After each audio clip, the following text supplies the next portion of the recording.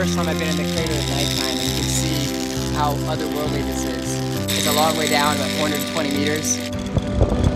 This is our first night inside level 0, and it is a sight to be seen.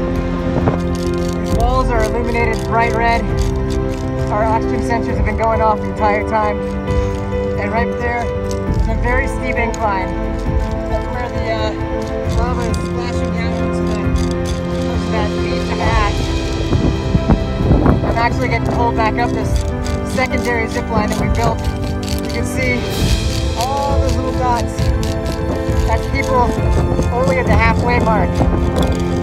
This place is one of the most extreme places on Earth, there's no doubt about it. I put my proximity suit on and walked over to the end.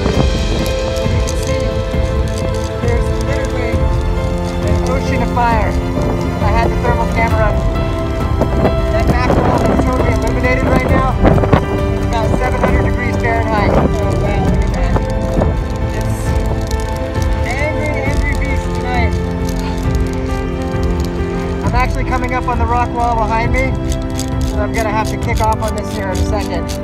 You can see it gets a little bit more challenging. There's another rock fault. Oh my gosh. Absolutely incredible. Today we identified some really good flat rocks to install our base plates so that we can drill into the white rock like you see behind me. This is a risky place to be.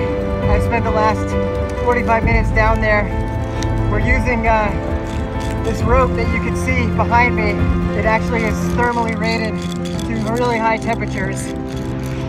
So we thought we'd put it to the test. It was a really successful evening jaunt down into the center of the earth. And in a place like this, it makes you appreciate what a speck you are in the universe. And it makes you appreciate every single moment on this planet.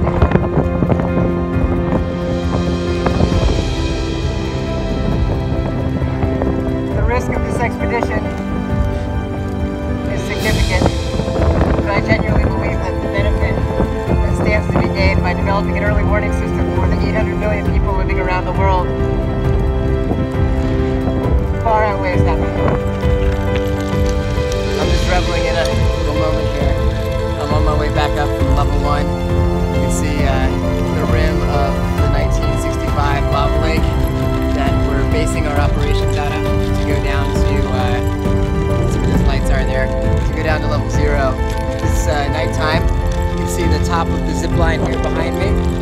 There's a lot of gas around tonight. Those are some big floodlights that we brought in here so we could actually operate in the evening hours. Excited to have gone down to level 0 and identified some really fantastic rocks that we can use to mount our sensors to, which was the primary objective of today.